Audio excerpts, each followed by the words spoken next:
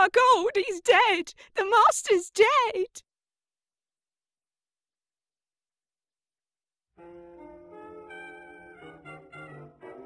My word, what an astounding adventure that was, eh, Frumple? Indeed, yes. Most daring enterprise. What's more, we get here only to find that the fellow that invited us is dead. A tragic turn of events. Admiral Gilfrey was a good man. Astonishing that someone would want to murder him. I simply can't credit it. Good thing you're here, eh? You'll crack this case in no time. You always do. Well, we shall see, my friend. Our first task will be to get access to Gilfrey's papers. He must have a safe of some sort. Perhaps something in there will suggest a motive for murder. Here we are then, his drawing room. I say, who on earth is that unsavoury character? We must investigate. Don't forget, I'm always here to help if you need me.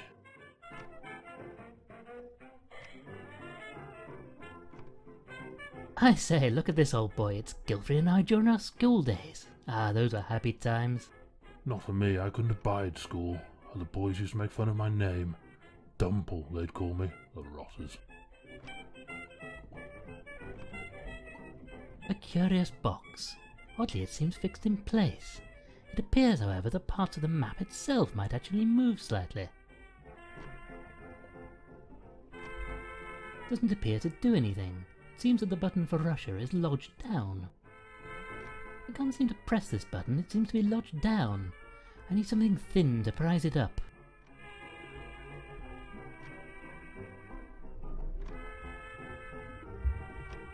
Poor Admiral Gilfrey.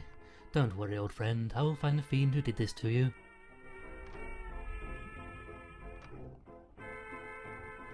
Nothing to be done for the poor fellow until we drain the water, I fear.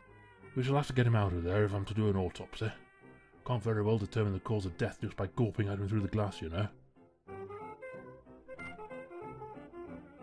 The Admiral's orangery. There must be clues in there. Hold it right there, you lanky landlubber. The Admiral was mighty proud of his plants, and I'll not be having a great lumbering oaf like you trampling all over him. That place be off limits. A salty old sea dog.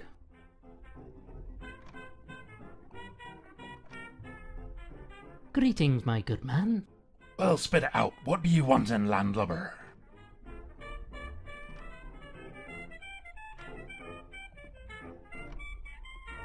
I say, would you mind awfully allowing me access to the orangery? Nar, there be nothing on this land that be making me move from this here chair. Tell me, old chap, what do you know about the victim? 'Tis a terrible tale, and no mistake. Gilfrey was me captain for many a long voyage, but it's no business of yours. But if I may just ask you a few questions... No, I be saying nothing else to the likes of you. Well, shall we discuss you for a moment? Tell me, my man, what is your name? The name be Walters, Salty Walters, and don't you be forgetting it neither. Whatever happened to your leg and eye, old fella? Yar, I be out in the ocean waves, and suddenly from the depths an almighty creature, whales they be calling 'em, emerges. I won't like to be saying what it did to me, but me leg be scuppered and me eye be mangled. But I don't like to be talking about it. Don't blame the fellow, you're probably asking for it. What's that you be saying? Oh, nothing, old chap, just clearing my throat. Tell me again about the creature that attacked you. No, 'tis best forgotten. Why, since that day even the voice of one of those foul fiends is enough to chill me to my very core. Thank you, that's all for now. Well then, good day to you, sir. Yar. A relic of the Great Frog Wars. Gilfrey was most fond of ancient history. A specimen of amber, presumably found by Gilfrey. The plaque seems to have some kind of hardened slime or mucus on it, so I can't read what it says. Probably that's the look of a gardener we saw earlier. Always getting that filthy mucus all over the place. Come now, Frumple, this bigotry isn't like you at all. Well, I just don't like invertebrates at all. Make my skin crawl. London, 1914. A finer amphibian you could never hope to meet, eh, Frumple? Won this in Mexico in 1911, apparently. He was a strong, fit man, even in his advancing years. He would have fought to his final breath. Won a few sporting trophies myself in my youth, you know. Came second in the all boys egg and spoon race back at the old academy. Hey, let me keep the spoon.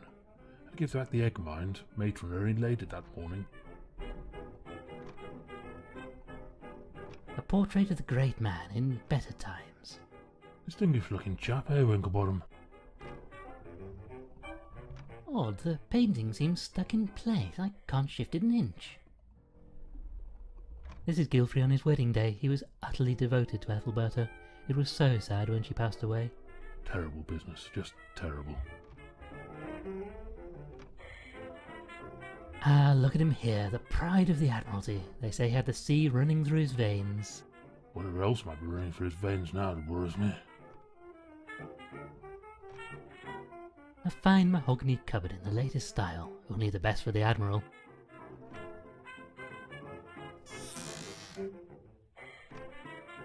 Looks to be a letter to his wife, written during one of his many expeditions. Lucky for her, the only letters I ever seem to get are bills. I say, old chap, it says here that he's left a note somewhere with a combination to the safe on it.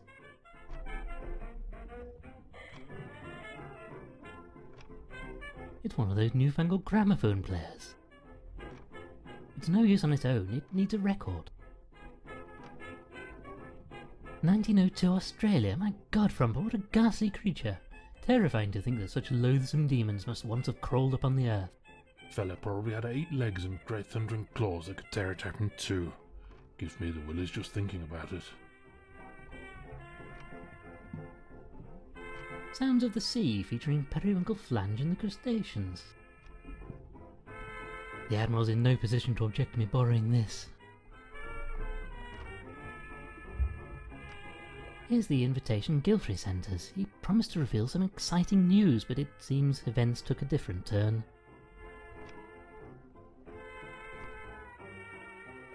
I've put the record on the gramophone. It's simply ghastly cacophony. Thank goodness my head is so far away from the infernal device. Gah, no, they're back! It'll all be happening again! I be getting out of here while I still can! What a most curious fellow.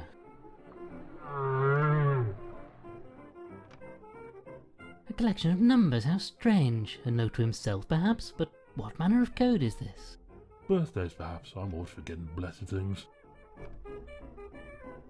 We should take this with us. What's this? A handkerchief. Silly fool must have dropped it when he ran off. I should hold on to this for safekeeping.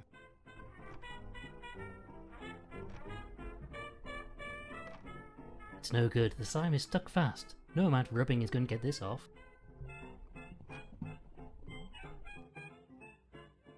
My word, that does look frightfully tasty.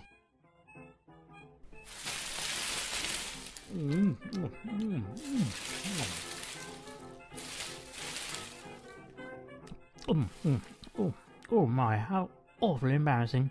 I do hope that wasn't an important clue. The marker from that terribly appetizing looking plant in the orangery. It might be best to take this with me. Some water has leaked from the end of this hose. The marker from a dangerous looking plant Gilfrey discovered in America at the end of the last century. I once knew a chap who was killed after getting trapped in one of these. Sir Bumbles II. Very nasty way to go. Another potential clue.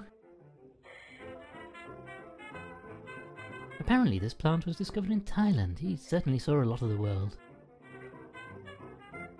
We must gather all the evidence. This plant is full of a pungent chemical. Smells like rotting flesh. That's a nasty niff, all right.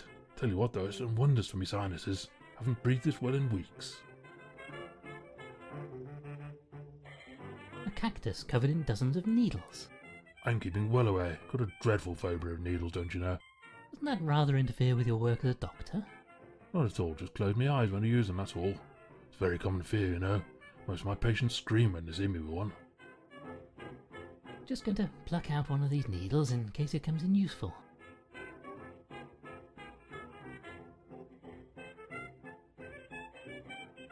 I'm going to collect some of this potent chemical on the sailor's handkerchief. My word, it really does seem like strong stuff.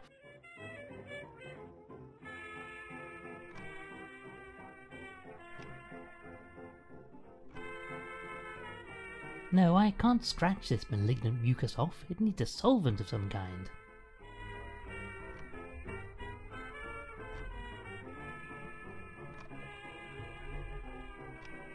There now, that did a splendid job of dissolving the slime. Cut through it in no time.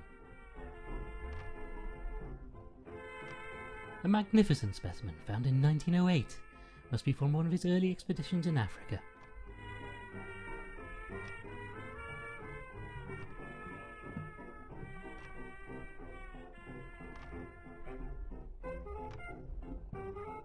This should do the trick. Yes, it's come unstuck. Now we shall get to the bottom of this baffling box.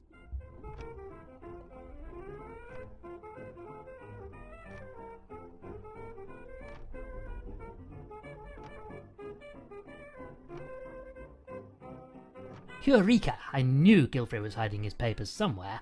Now to see what's really going on here.